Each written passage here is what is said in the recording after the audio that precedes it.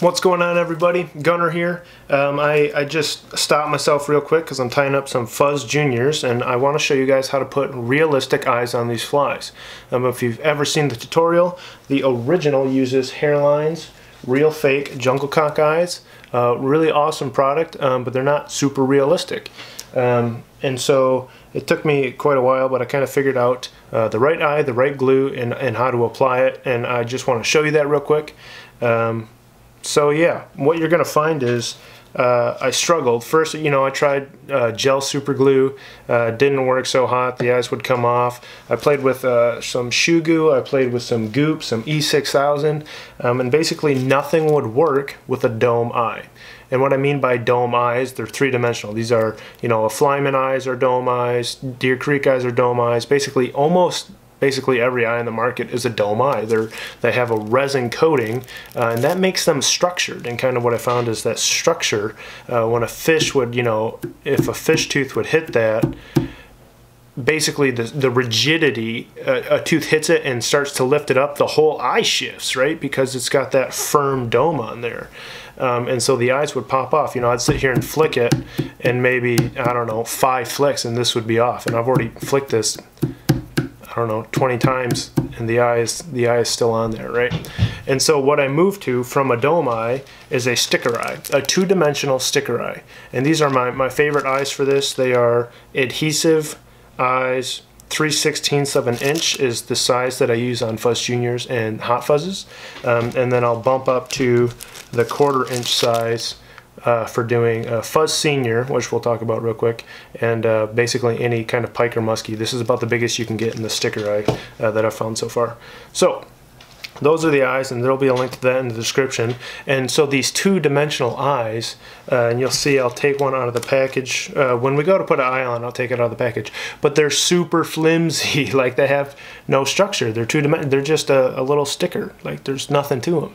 So when an eye, a tooth hits that, the fly gets smashed, basically the edge of the sticker kind of just absorbs the shock. There's no leverage. You can't get any leverage off of a super flimsy 2-dimensional eye, so it doesn't peel. You basically would have to grab the edge with pliers to rip it off, right?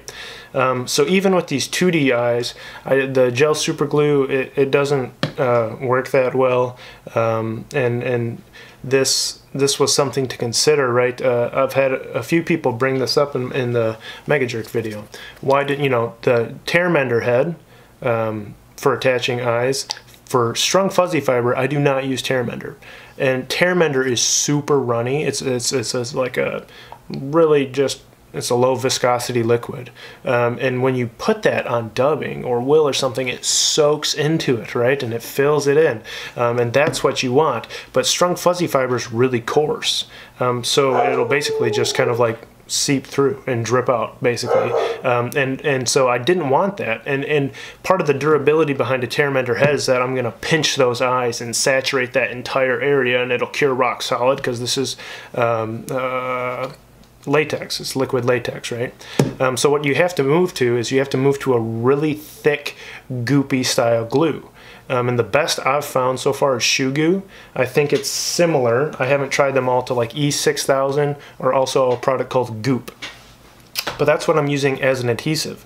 So, and I haven't got one of these to come off. I could flick this for 40 minutes. I could put 1,000 flicks right on the edge of that eye, like super aggressive, right on the eye where you'd have the most leverage to flick it off, and it will not come off. Like they don't come off. And this fly is not even for me. I'm doing this on a customer's fly. So that's the trick. You need a 2-dimensional eye. These are sticker eyes. I'll put a link. This will be in the description so you don't have to remember it. And you need shoe goo or goop or E6000 or a similar adhesive, right? So I'm going to show you guys how to apply this real quick. We'll get zoomed in on a bare fly here. And I'll talk you through these heads, I'll zoom in first. The whole point of this Strung Fuzzy Fiber head is it's a bulkhead. It's a synthetic bulkhead.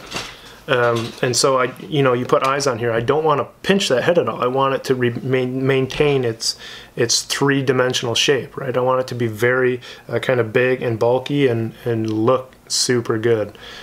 So that's the whole goal with this. And so the shoe goo, because it's super thick, I can put some pressure on it and it'll seep into the Strung Fuzz a little bit. It'll adhere to the entire back of these eyes, and I basically get this nice bulky head that stays nice and bulky. So these eyes, and I'll try to show you one, but super, like, that's going to be impossible to show you, but super flimsy, right? Like, they have no rigidity whatsoever. Helps them absorb shock. You can find shoe goo in like a massive bottle and a mini bottle. The mini bottle is just easier to work with, and it won't set up on you, and you won't waste as much of it. But I'll come in with just a tiny dab here. You can see it's going to be, I'm not going to lie to you guys, it's a little tricky to work with. But I want a dab about the size of my eye. I'm going to pin that a little back from my hook eye.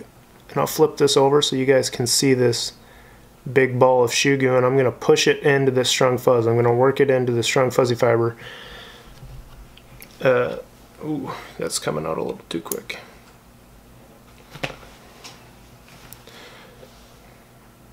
Get another dab in there.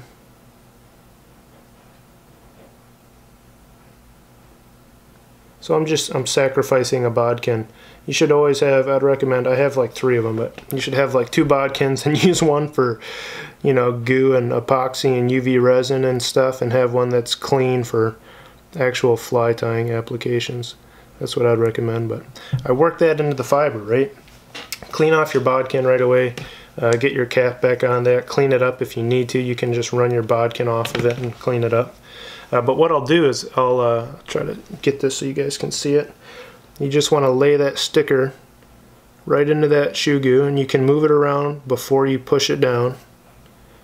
Get it to the space you want, and make sure it's in line with your eye, right? Because you want these eyes to be symmetrical, or else they'll cause your fly to spin. Then I use the back of my bodkin and just give that a nice little tap down into that head, and boom, that eye is set in place. Come to the other side.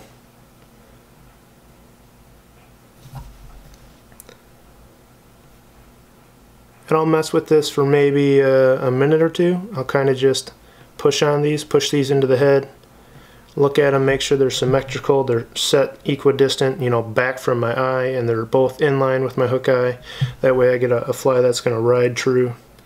And I'll kind of use my fingers, and what I'll do is I'll physically push kind of on the edge of these eyes, so that goop goes right up to the edge. You want it to go right up to the edge.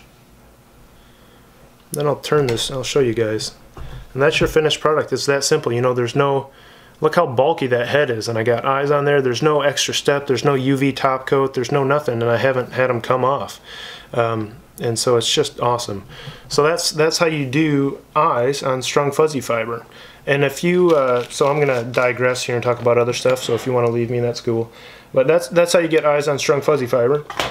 And I bring this up because I had somebody ask me just recently, because I posted the Mega Jerk video, and he was like, why didn't you use Tearmender, or does Tearmender work with Strung Fuzzy Fiber? And so, the Tearmender is super runny, and it'll kind of run out of the Strung Fuzzy Fiber. And so if you're doing like a big musky bug, watch the Mega Jerk tutorial right at the end. Use 5-minute epoxy. Use the Zap-A-Gap 5-minute version, and it is super durable, super grippy, fills up that head, and just anytime you have a coarse material, I like to use a jellier, goopier, higher viscosity glue. And when your materials are nice and thin and they can absorb stuff, right? Basically, then that's when I'll come in with the Tearmender, because it'll absorb in there, and I'm probably going to pinch that head. So that's what I want to leave you with. And lastly, basically, the Fuzz, the Fuzz Senior. I've been working on the Fuzz Senior for like a year, and I haven't shown anybody because I couldn't get eyes on it, and I wanted realistic eyes, and then I moved to a 5-minute epoxy head. That's the same as the Mega Jerk, but I really wanted, you know, that's another jerk fly, and I have imposters and I have Mega Jerks, and so that niche is kind of filled. And so just recently with this goop and I got the 1/4-inch eyes, and I've been making dubbing brushes with Strung Fuzzy Fiber, so they're super durable on like a pike and a musky bug to be able to palmer it and create that synthetic bulkhead. So you're gonna see this head come back into play for the Fuzz Senior. So if you haven't checked these out, Fuzz Juniors are my all-time favorite, I think, smallmouth fly that I've designed, and they treated me super well this past year. And the Hot Fuzz, the articulated version, caught my biggest fish of the year, and also hooked my biggest pike, which broke me off. But so those will be linked in the description. You can check them out. And this is the updated head and how to get eyes on Strung Fuzzy Fiber. Hope that helps you out. Thanks for watching.